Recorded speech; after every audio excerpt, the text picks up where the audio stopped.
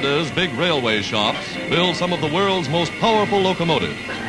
India needs huge engines like these to haul Allied war supplies to fighting fronts in Burma. So here is the first of a fleet of locomotives being specially built in Canada for India's wide 66-inch gauge track. Too big to run on standard rails, the locomotives are dismantled and crated for shipment overseas.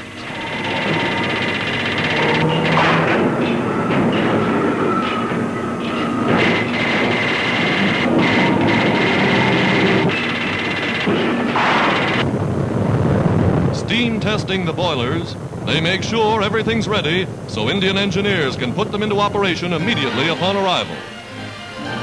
Using assembly line production methods, the Canadian shops are turning out a locomotive a day. And here comes number one, right on schedule.